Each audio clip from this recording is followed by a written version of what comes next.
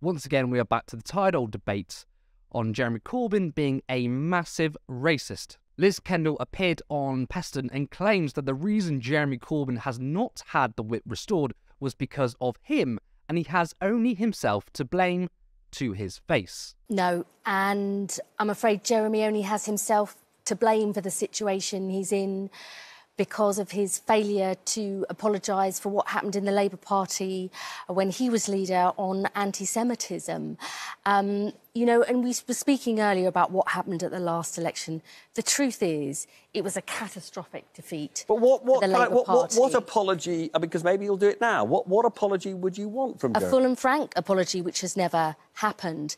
But let me just say this. Do you accept that you haven't made a full and frank apology? I have explained many times and apologised many times for the situation that happened in the party, but you'll also know, Liz, that I appointed Shami Chakrabarti to undertake an investigation into this and produce a report, and I accepted the Equalities and Human Rights Commission report, and the Ford inquiry indicated that everything I'd said about the scale, evil as anti-Semitism is, the scale of it within the party was grossly exaggerated.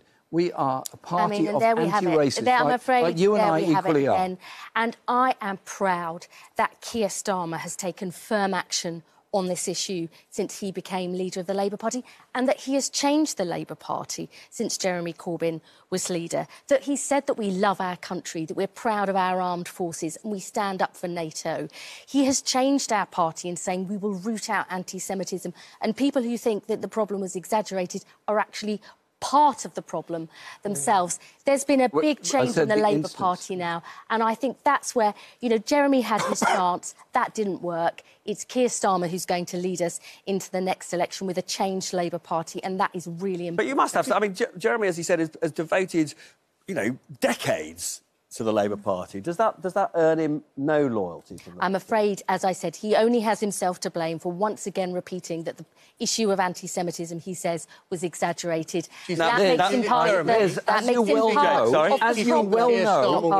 well know, I've never said that anti-Semitism as an evil was exaggerated. I've said the numbers of cases were exaggerated. You know perfectly well what I said. And you know what... So 4% Liz was very impassioned in that clip there.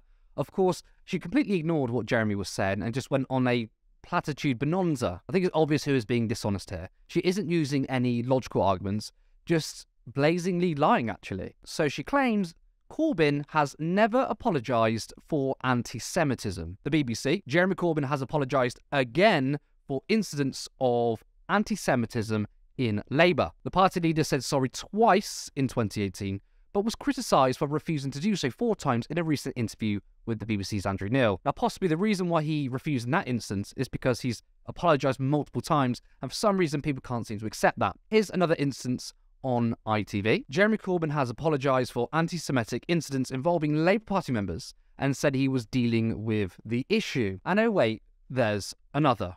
I'm sorry for the hurt that's been caused to many Jewish people. We have been too slow in processing disciplinary cases of mostly online anti-Semitic abuse by party members. We're acting to speed this process up. People who hold anti-Semitic views have no place in the Labour Party. Of course, what they want isn't an apology and a strategy to actually defeat racism. They want him to say, oh, I'm sorry, I'm a massive Nazi, or whatever. Those like Kendall and the Just Apologise Now brigade clearly don't understand institutional racism. Racism in a political party operates at all levels, not just one man. Funny how the media have forgotten about Labour anti-Semitism when Starmer took over. Because, as you well know, racism just disappeared into thin air upon electing a new leader. I mean, I didn't even realise it was that simple. Why is there still racism in society if it can just magically disappear? Well, that doesn't fit the narrative, does it? What Kendall also fails to mention is all the Jewish people who have been suspended or expelled under Keir Starmer. In fact, you are more likely to be suspended or expelled if you are Jewish under Keir Starmer. It's become less safe to be a Jewish Labour member. Will Keir Starmer apologise?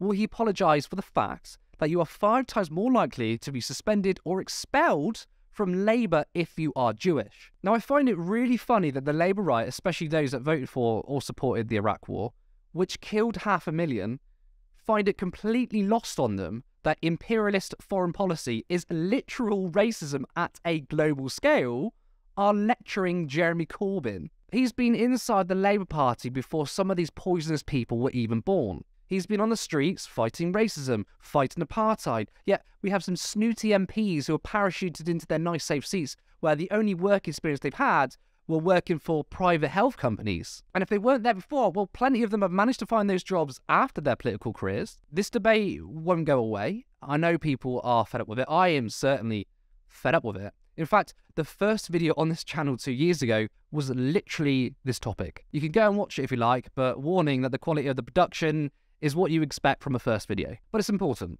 It's important to understand where racism comes from in order to defeat it. Now, I've read the EHRC and the Ford report from cover to cover. Most of those calling for Corbyn's head, I'd wager that they haven't. The EHRC states there were 2 instances where Labour were unlawful. Now, that sounds terrible, yet continue reading and you'll find out why. The reason being was because, according to the EHRC, that Lotto, the leader of the opposition's office, had interfered into cases of anti-Semitism when you're not supposed to. One of them being was a high-profile case regarding Ken Livingstone. Now, Corbyn intervened in order to get him disciplined quicker. He wasn't intervening to, help out his mates. And of course, you can say that he shouldn't have intervened. Yet, under Ian McNicol, who was the General Secretary of Labour and noted a member of the Labour right, was doing such an appalling job of fighting anti-Semitism that Corbyn had to intervene. Now, interestingly, the Ford report also challenges some of the claims in the EHRC.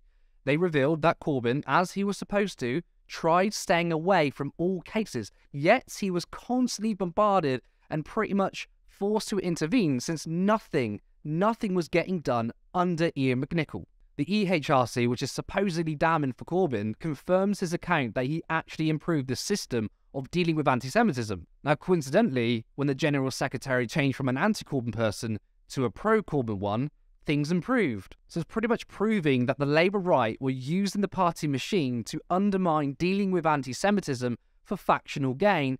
This was also confirmed in the Ford report. So Jeremy coming out and apologising for things that weren't his fault, without the caveats, which are true, will do nothing to help defeat anti-Semitism, because the premise of Labour anti-Semitism will be based on a lie if Corbyn just blindly accepts all of it. And you know what would happen? The media, Blairites and Starmer still wouldn't accept it, because this isn't about fighting the evil of anti-Semitism.